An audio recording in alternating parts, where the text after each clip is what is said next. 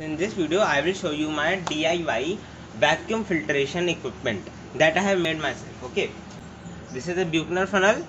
So what I did, I took a empty cream container and made holes inside this with the help of an hot iron nail. Okay, then I sanded the inner surface to make the surface smooth. Then I used epoxy putty and sealed the container with this normal funnel. Then I used epoxy putty to join a syringe pipe with this funnel and also placed a hose for vacuum pump. Now this syringe pipe fits very well into this flat bottom flask of B24 fitting.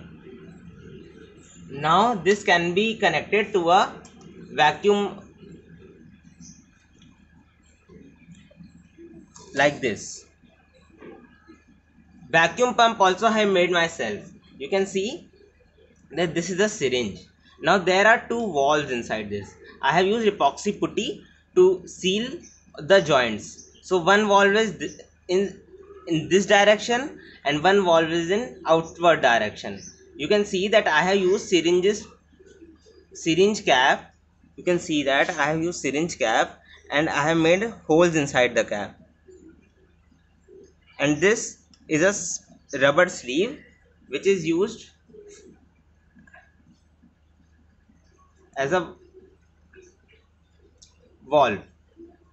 Now air can come out of this but cannot enter. Same valve I have placed over here in this direction. It is manually pumped like this. You can see.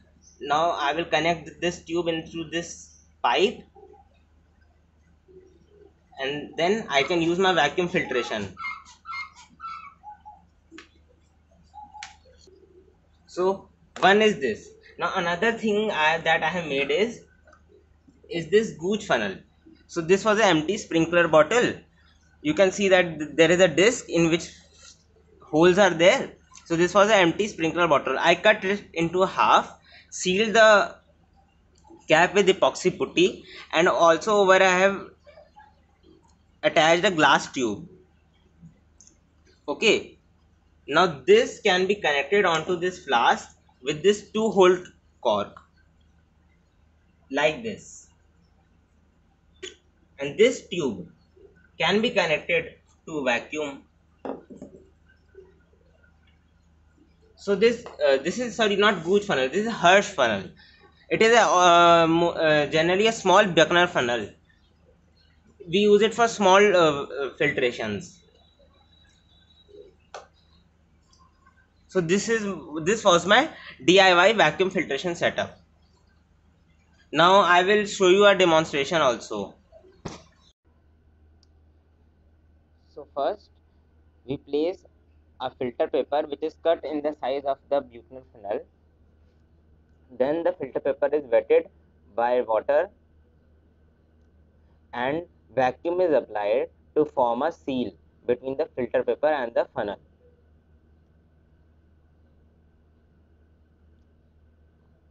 Now it is ready to vacuum filter.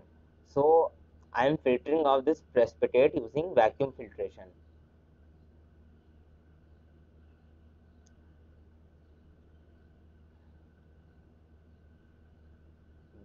So the precipitate and the solution is poured into the funnel, and you can see that on applying vacuum, the solution quickly filters off.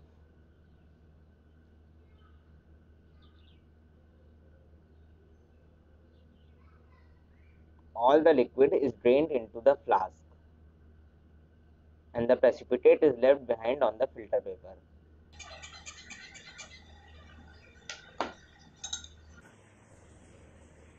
So this is another footage. Again I am filtering precipitate from using Buchner funnel.